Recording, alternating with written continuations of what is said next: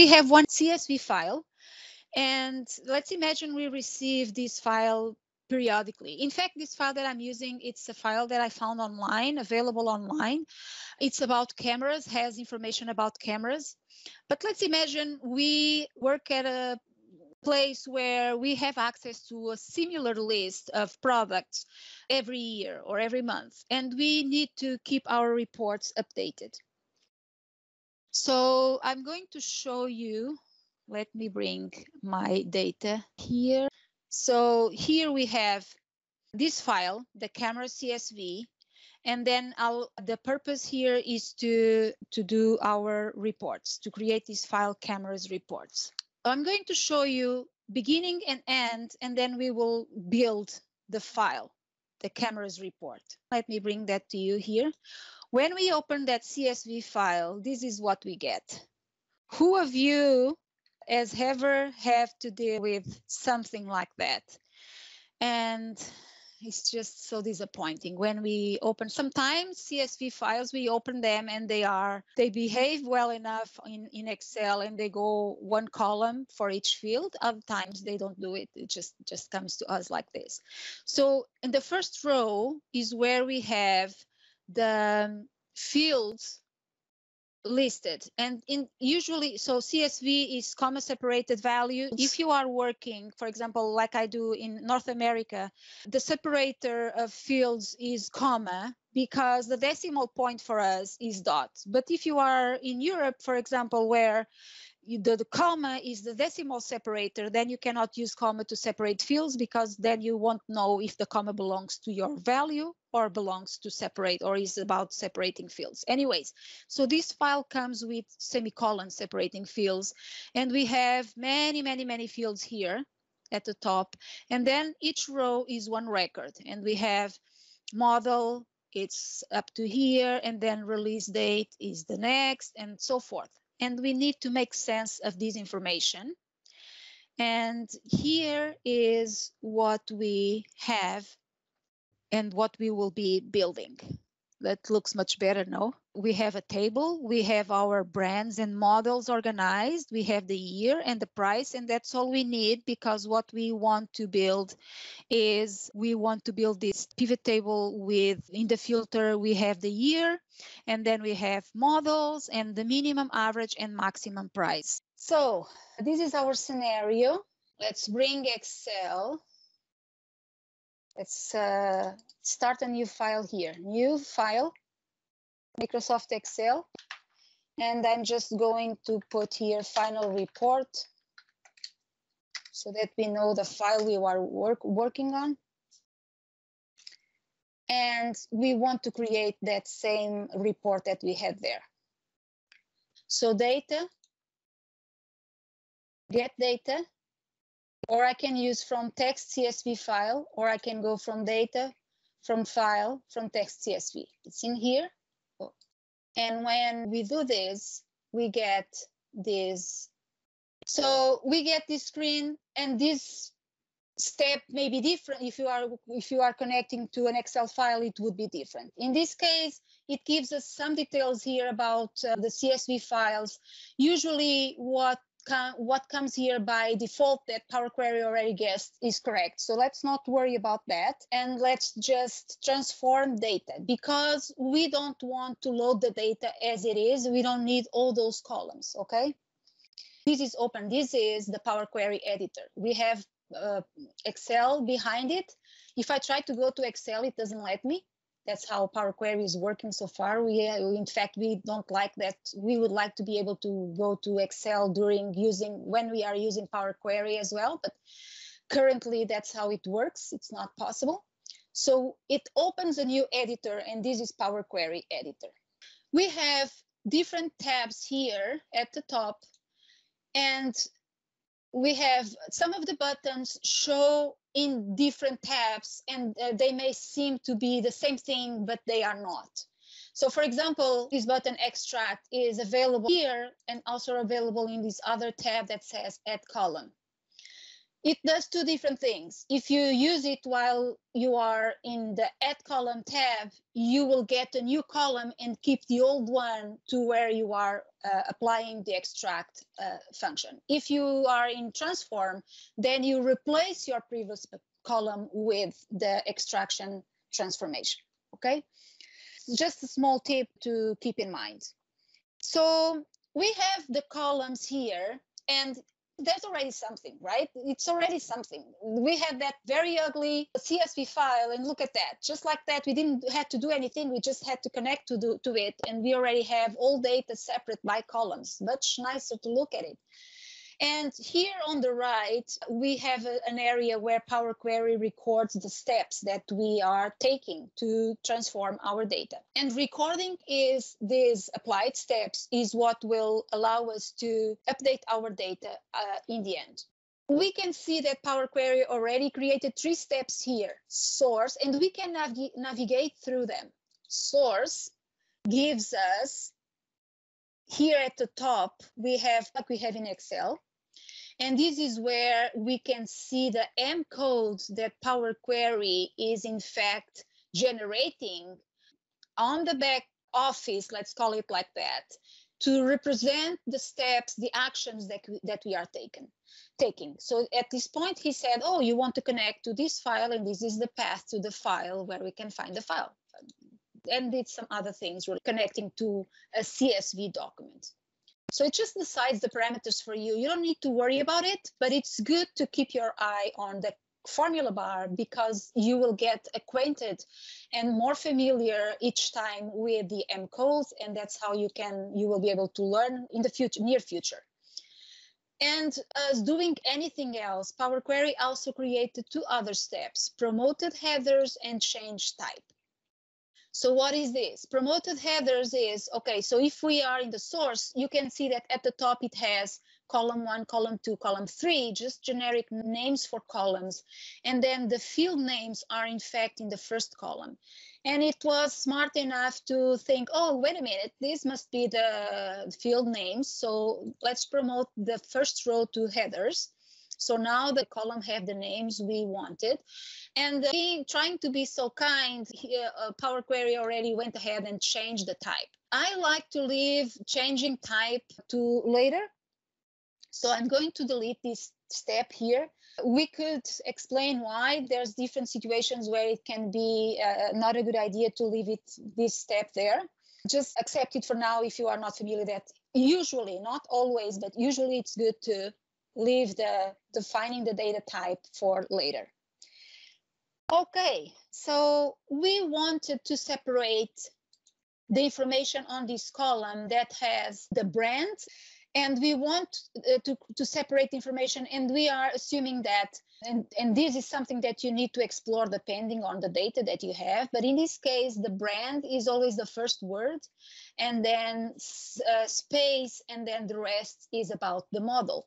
So we can separate this. If you are familiar with Excel formulas, you can think, what formula would I use in Excel if I had to do this in Excel? And you can do that. It's possible to do that. The great thing about it in Power Query is that you apply the same transformation to the entire column, and you don't need to worry if your formulas are going down the column to where they need to be, because your data sometimes has more rows than others. So you just don't need to worry about that. Okay. So let's go and separate our data. And I want to add a new column, or I want to transform. I want to transform this column into other columns, okay? And we can split column by delimiter. It's also available here, split column in the Home tab, okay? Let's go here. Split column by delimiter, and we will say that the space character, the leftmost delimiter, just the leftmost. We don't need all the occurrences, because otherwise I would get 1, 2, 3 columns, for example, here. We don't want that, just 2. And space, it already guessed. If it was not the space, you could choose something else from here, and then okay. And look at that, we already got 2 separated columns, This one, they were named automatically. And again, there it go. It went and changed the type. I'll take care of that later. Okay, so I'll just delete that step. And here we can just come here and rename and say, this is the brand. And I can come here and rename this, or if I feel comfortable, I can here, I can look at my M code and realize that this is where the new columns were named automatically. So I can also change when I get comfortable. You don't have to do this right at the beginning, but after you will get comfortable and you will see that you can do this as well. You can also play with the M code in the formula bar. There you go. Change type. Don't do change type. We can do that later. Okay, so now we have the brand and the model, and we just need the brand, the model. I'm going to hold down Control, the year and the price. The year is the release date column, so hold down Control, and then the price, I believe it's at the very end. And I'll just go right click, remove other columns. It's also available on the ribbon. You will learn where to find things in different places. Let's go and rename the column here. This is the year. And here, there's the price. And now finally, this is where I could change my data type. Let's pretend I forgot about it. And I say, okay, I'm going to load my data as a table, and then I'm going to create a pivot table with it. So now home, close and load to, close and load to. Let's choose close and load to. The first time you get to choose where to you want to load your data. By default, usually Power Query comes like this, loading to a table, to a new worksheet. Let's put the table maybe here, okay. And so that's it. Here's our data. Here's our information. If we go to that CSV file,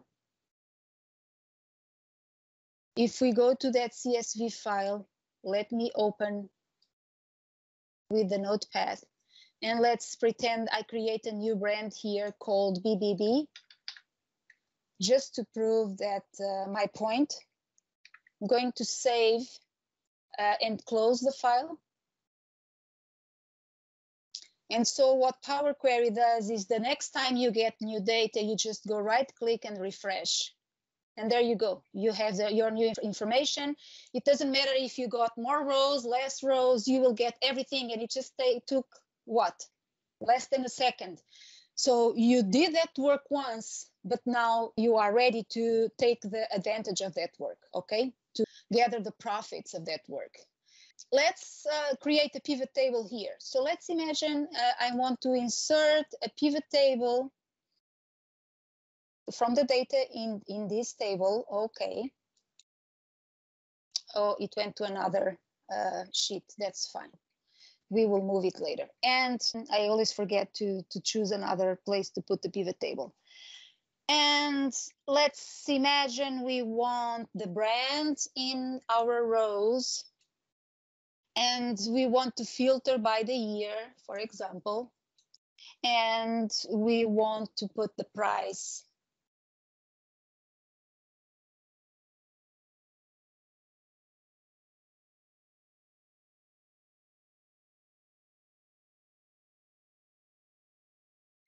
Please notice that it's giving me count of price, but I don't want the count of prices. I don't want to count the prices. I want to, if you remember, I wanted the